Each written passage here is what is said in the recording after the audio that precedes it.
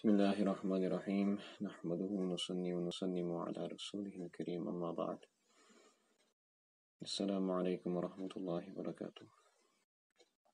Just continuing some ahadith which gives preference to death over life.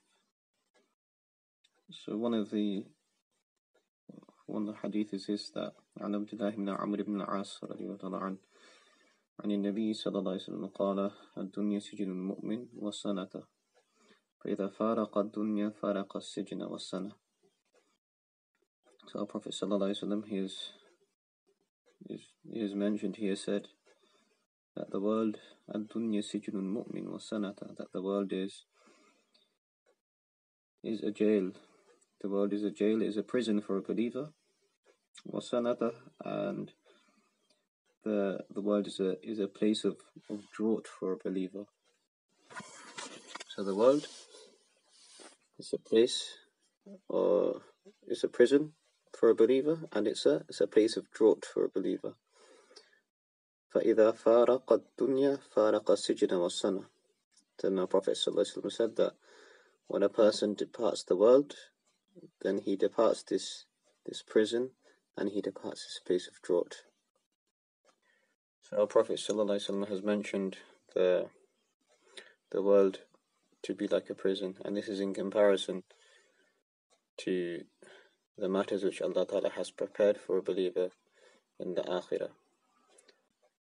Because as long as a true believer he's in the world, then there's restrictions which are placed on him. A believer, he has to pray at this time. He has to fast this month, and he has to keep his gaze low from unlawful scenes and unlawful things. A true believer, he can't indulge in riba. Nowadays, if anyone wants to make money, then what's the easy route? Go to the bank and borrow some money and pay riba and pay interest. Very easy. But a true believer, he can't indulge himself in riba. In the same manner, a true believer, he can't drink, he can't sell alcohol. A true believer, he can't go Friday nights, he can't go out Friday nights partying, he can't go clubbing, can't go to the disco. So the restrictions are endless. And when a person's in jail, then he's behind a cell. He can only leave that cell when at a certain time. He can eat at a certain time. He can do his leisure work at a certain time. Then he has to go back in. So there's only so much a person can do whilst they're spending time in jail. So in the same manner, whilst a mu'min or whilst a true believer, he spends his time on the earth, there's only so much he can do. And the second word our Prophet ﷺ mentioned in describing the world, that ad-dunya sijnul mu'min wa sanata, and the world is a place of draught for a believer. A place of draught, it's a place which is barren. There's no growth there. And for example, it happens in hot countries as well, where there's a lack of rain.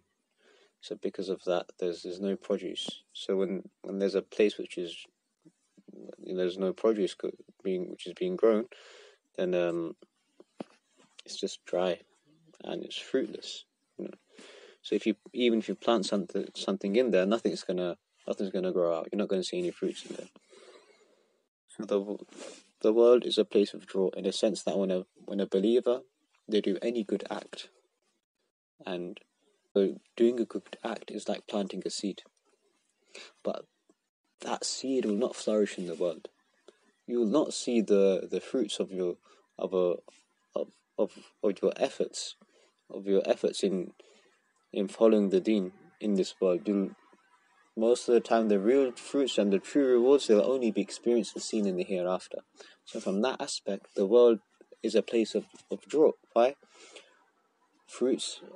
The true fruits of our sacrifices for deen, the true fruits of us really giving ourselves to Allah Ta'ala and really following the commands of Allah Ta'ala can't be seen. and they won't be seen in this world. They'll only be seen in the hereafter.